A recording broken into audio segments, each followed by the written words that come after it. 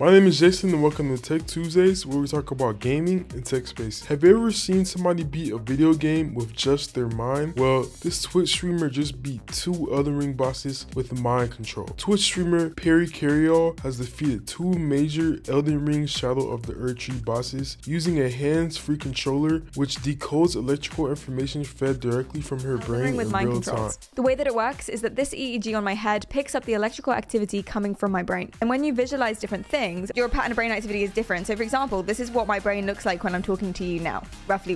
Because I'm doing loads of different things and I'm moving around a lot and I'm thinking and doing different skills, it keeps fluttering and changing.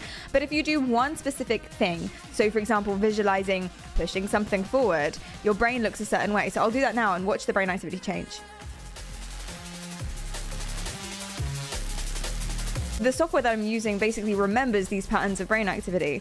And then when it says over a certain threshold, hey, you're doing that thing that you reminded me to remember that you can do, then that remembrance is keybind into whatever I want. So for these ones, Shadow of the Erdtree is a newly released DLC for Elden Ring, and many players think it's just too difficult, following the already difficult main game. Even From Software president Hidetaka Miyazaki said, "We really pushed the envelope in terms of what we think can be withstood by the player." Carryall has been using an electronic encephalography, or EEG headset for short, to control character actions like running, jumping, and attacking. Normally this device is used in the medical field by doctors as a diagnosis tool, but while studying for her master's degree in psychology, Carryall wondered if she could use this headset for gaming. Carryall also learned a coding software where her EEG headset could read what her brain was thinking and then input that into the game. For example, she would imagine herself doing actions like running, dodging, pushing objects, and attacking, and then the headset would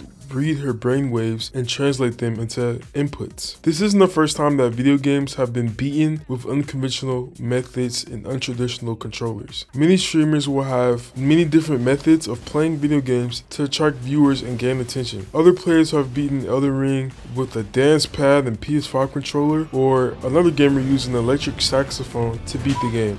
One YouTuber even taught their goldfish how to play Elden Ring. All of these methods involve some type of software that captures either the physical or sometimes virtual inputs of these devices and turns them into actions into the video game. It's truly amazing what technology and creative minds can accomplish together. I'm Jason Sanford with The Wire Media, and this has been Tech Tuesday.